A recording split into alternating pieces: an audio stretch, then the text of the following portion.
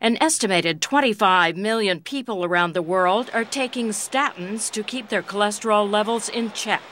Statins are the largest selling class of drugs in the world, with sales of at least $22 billion a year. Statin drugs are not only big business, now they are big news. For years, statins have been prescribed for patients with high cholesterol to help prevent blockages in the arteries and lower the risk of heart attack and stroke. But a new study found they would help ward off heart disease in another 25 to 30% of patients. According to the manufacturer that paid for the study, 32 million people with normal cholesterol levels but with signs of inflammation in the blood vessels would benefit from a statin.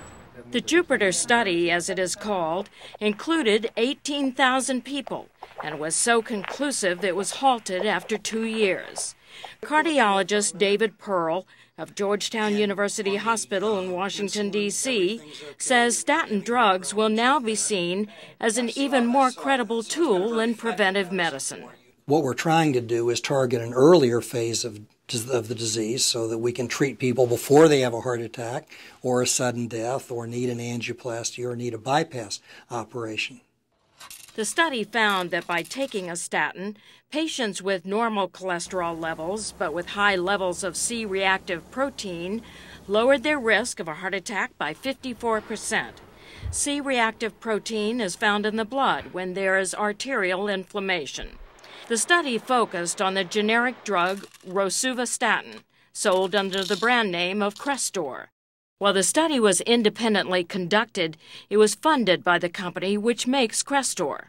Crestor is relatively new among the many statins on the market.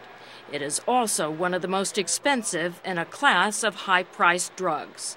Dr. Pearl says doctors and patients may have to weigh the benefits versus the cost and the risks of the drug. No drug is without side effects. These are well-tolerated drugs, but there will be a cost to be paid in terms of side effects as well as in terms of money.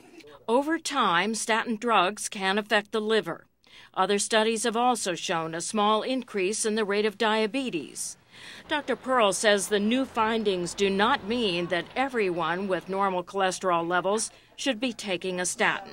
Only those, he says, who show an inflammation of the blood vessels.